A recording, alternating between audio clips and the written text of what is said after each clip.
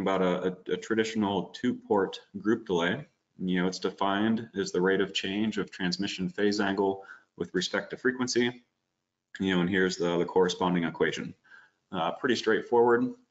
And I guess as I looked at this, this definition it just restates the equation. It doesn't really give me too much information on what it actually means. So if we do a little bit more digging, we found some other information here that says antenna group delay is a measure of phase distortion.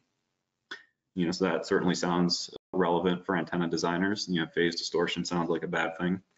I guess thinking about some of the advancements or the increased usage of ultra wideband applications, there's wider channels, and therefore you need to be paying attention to group delay over that entire channel.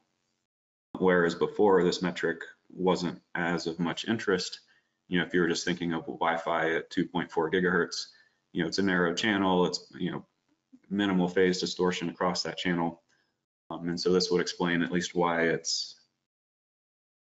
antenna group delay is becoming more prevalent in wider band applications.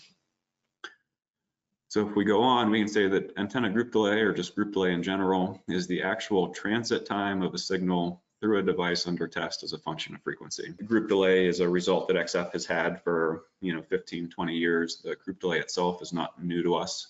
And so we have group delay as a result that's available in XF.